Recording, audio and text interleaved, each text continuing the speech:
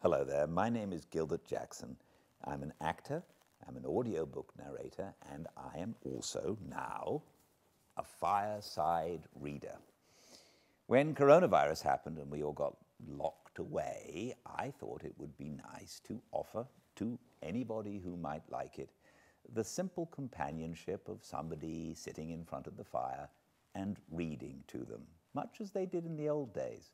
Many books were written in installments, and people would get the book from the newsagent, bring it home, and eagerly await the next installment read by a family member to them in front of the fire. I'm doing the same thing. We've read Great Expectations, we've read The Hound of the Baskervilles, and we're in the middle of Dracula right now. And please, if you'd like to, join us.